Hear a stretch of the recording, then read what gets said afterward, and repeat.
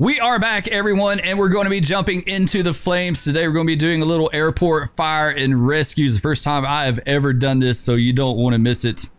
We'll check it out, see what it's all about. We already have a call going. It's going to be a fire in the main terminal.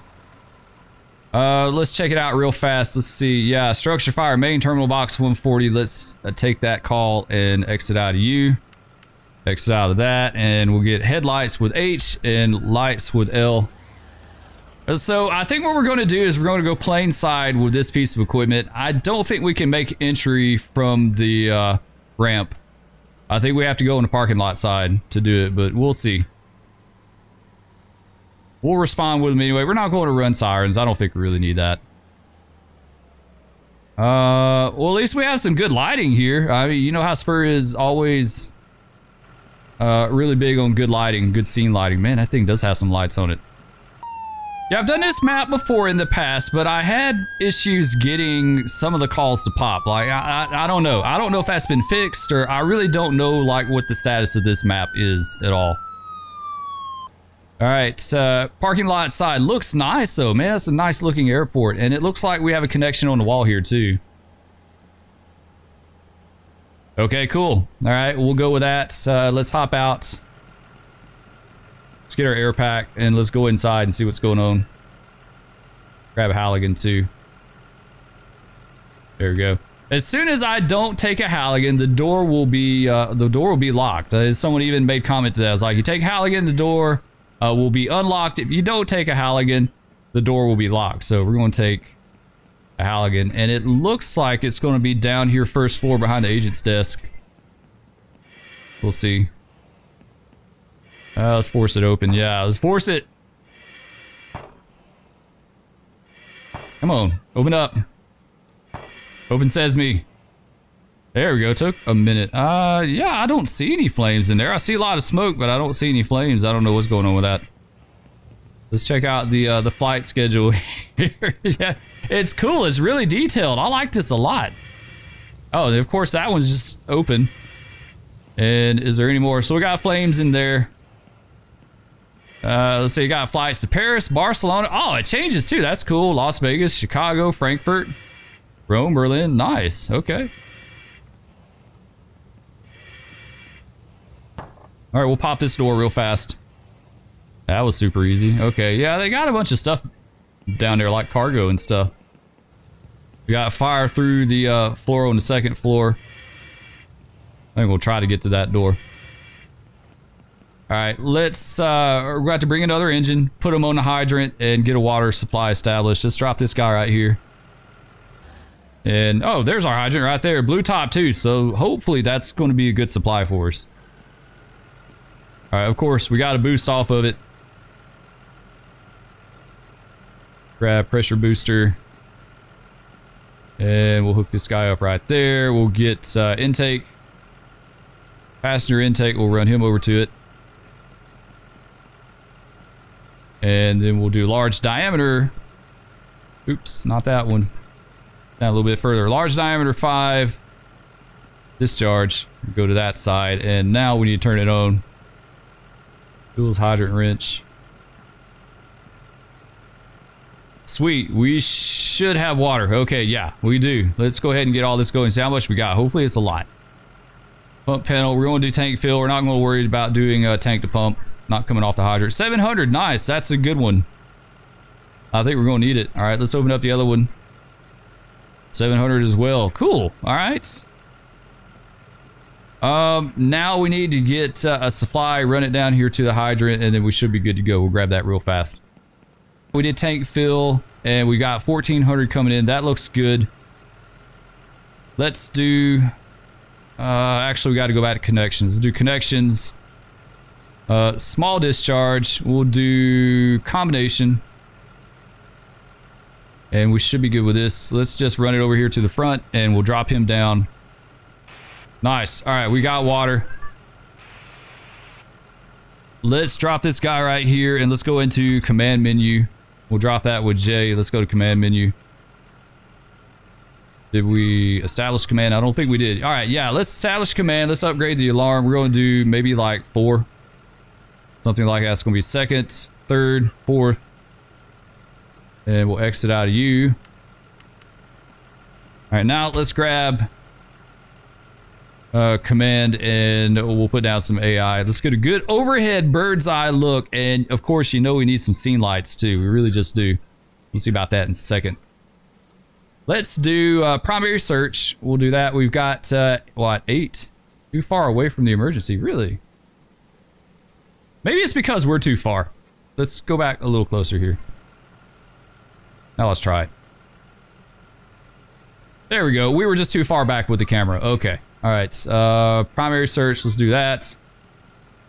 Let's do demolition team. Let's do saw team. And what else? You know what? Let's do a hazardous material team as well, too. I know we don't have all the equipment here, but we'll pretend like we do. All right. I think that's good. We'll let these guys do their thing. And we'll exit out of you. And we still got 3 units left too, so that's good. Hit in to get out of that. I was going to do some scene lights, but it's daytime already, so we can't, unfortunately. Open M280, let's see if we got water. Yes, we do. All right, we got water. Yeah, we'll just take the hand line in. I can't get the hose pack to work in there for some reason. I'm not sure. Could very well be something with a map. Could be something I'm doing. I don't know. All right, let's crouch down, get our mask going, and let's hit it. Good fire though, man. There's a lot of fire in there. It's well involved. That first person. What is in there? Oh, there's a forklift and stuff. Okay. Yeah, man, this is a good fire. Dang. Oh, we got people in here too. Nice. We've got victims. We'll get to you in a second, buddy. We gotta get these fires out in here. We gotta get you put out first before we can help you. We'll see. We'll keep it simple. And yeah, this is a big fire. We may need some AI for this, to be honest. Like, this is a lot of fires in here. We got some fires in here as well involved. Yeah, I think the airport map's kind of one of the aspects of the game that's kind of overlooked. I haven't seen much about it, but I know I've had people request it a few times, so we'll kind of experiment with it a little bit. This is one of the calls that I knew worked for sure. I have come across some other calls that I couldn't get them to do anything, so maybe that's changed. Maybe I need to look at it some more. I'm not really sure. No, the other day, my last video I did, when we were doing the EMS calls, we were loading people on the stretcher and it wasn't showing a visual for the loading. Like, the person would just disappear. And I did get a DM from the dev and he said that was a bug and he's working on fixing it. So that's cool. We'll be able to see the people on the stretchers again if you like doing that kind of stuff. So always awesome. He's very interactive with what I'm doing and stuff like that. So I really do appreciate that. All right, let's get this one out. We got some on the ceiling here. We'll get that guy out. All right, we got that side taken care of. Let's go down here. Yeah, I got some more fires down here too. Is that pieces of people in there, or is that is that wood? Looks like it's wood or something. Oh, we're being burned. What's getting us? Let me tell you right now, you get burned in this game, you die quick. Like, there's no messing around. There's no playing. All right, we're getting it. We're getting it. We're getting it. We're doing good. Maybe we should do some foam. I wonder. No, we don't want to do that. We don't want to roaster. Oh, we need the foam tip. Never mind. We can't do that. It's changed, which is cool. Now you have to have the foam tip to do foam. What is that? Is that a melted bottle? Or I thought it was like an arm or something. When I first saw it, I was like, there's body parts in there. What the heck? What's going on? Here you go. Got another arm over here on the floor. All right, got that one. Man, another victim. Ah, it'll be kind of a pain. This is kind of a pain. When you're by yourself, it's a lot to do, right? Like, you got to put the fires out. You got to treat the people. We may just, we may declare them dead or something. I don't know. It gets into being a really long video when you do all this stuff. I try to kind of keep them reasonable now. YouTube likes it better. YouTube likes the reasonable videos better than the really long ones. And it's kind of, it's weird. It's a double-edged sword. Like, YouTube loves watch time. They absolutely love watch time. But, you know, when you do a longer video, you get more. I mean, naturally, you get more watch time. I definitely get more watch time with longer videos. But on the flip side, your click-through rate is really low on the longer videos because, like I said, these strangers on YouTube that you don't know, it's really hard to get them to invest 45 minutes of their time to watch a video. Like, there's not a lot of people that are looking for 45-minute videos from someone that they don't know on YouTube and being like, why did we die? Did we run out of air? I think we ran out of air. Yeah, we did. We need a notification for the air. But look at there. There's RIT. I did that to demonstrate to you guys how that works. All right. We're back. Our hand line went away, though. We need to restretch it. They brought us back, and they gave us a new tank of air, too. All right, back at it. Anyway, like I said, the click-through rate on the long videos are a lot lower because it's hard to convince people to click on a hour-long video. Like, for a stranger, they just don't want to invest that time. So it's a double-edged sword.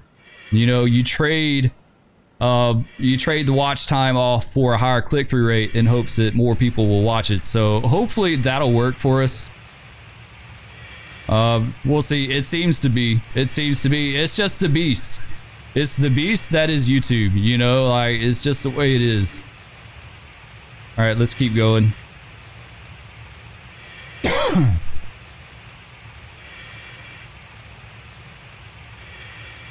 Man, this place is well involved. What is burning me now? All right, let's keep going. All right, I was wanting to try to do AI, but we can't. I can't get them to spawn in here, so we're just going to have to do this by hand. We'll get it all put out. All right, we're going to be a little cheaty. We're going to use the fog pattern. Of course, I know, like, it turns it into steam and then it'll roast you, but we'll get it out really fast this way. We just don't have any help, and it's a big fire. Like, there's a lot of stuff going on in here. Fog pattern would be totally not legit inside like this. All right, that may have it. Man, it's like a maze in here. There you go. Main terminal is now under control. We're good. Smoke's cleared out. Door is going back up. They put those doors up so quick. You better get your tools and stuff out of here fast because they will lock it up, and then you won't be able to get your stuff. I literally had to take an axe and chop the door back down to get my stuff back out. So, like, if you drop your Halligan or something on the ground inside, there's no getting it back unless you beat the door down. All right, I think that's going to do it for this one, guys. If you enjoyed, please be sure to hit that like, subscribe, ring that bell, leave me a comment. Let me know what you think of the airport fires. I'll mess around with them a little bit more and see if I can find anything else. Like I said, I'm just not sure what the current status of this map is as far as, like, what works, what doesn't, what's going on with it. Anyway, love all you guys. Thank you so much for support, and we'll catch you on the airport next time. Peace.